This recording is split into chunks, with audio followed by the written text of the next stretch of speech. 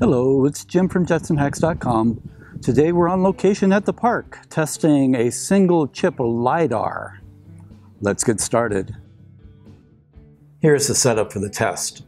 On the left, we have a NVIDIA Jetson TK1. We will power it with a 3S LiPo battery. In the middle, the breadboard holds a LiDAR on a chip. The LiDAR chip is a ST Microelectronics VL53L0X. The chip is connected to the Jetson TK1 over I2C. The Jetson TK1 is running a web server.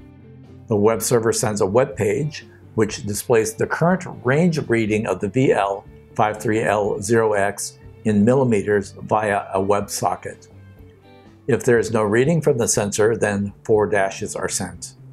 The sensor is read and the web page is updated 3 times a second. On the right of the screen is a NVIDIA Shield tablet, which is running a web browser. The web browser points to the web server, which is running on the TK1. The Jetson TK1 is acting as a wireless access point to which the Shield connects. This video is being shot at noon on a cloudless day in Southern California in November. I'm sorry about the exposure on the video. I just don't have the technical chops to show the sensor fully in the sun and still be able to show the Shield display at the same time and make everything look good. Hopefully you'll still get the idea. The sun is to our right.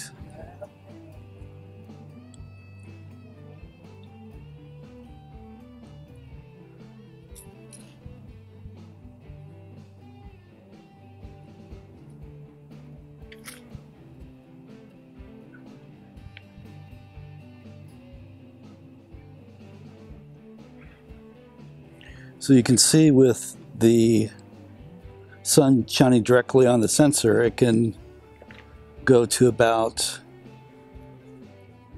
350 millimeters or so.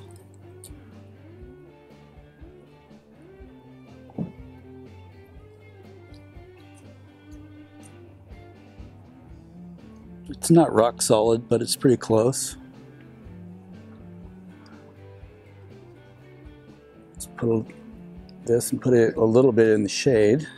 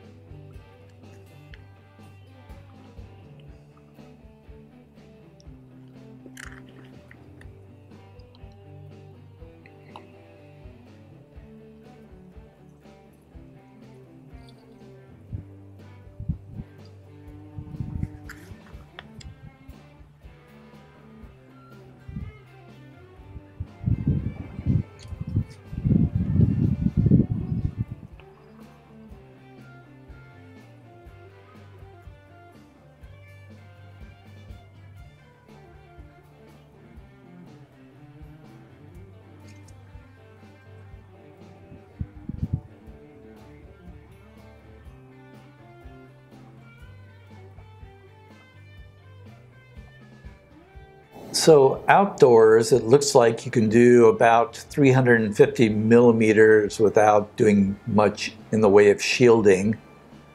If you put a lens cover or a cap over the sensor itself, you can probably get quite a bit better ranging, probably in the 500 to 600 millimeter range. Thanks for watching.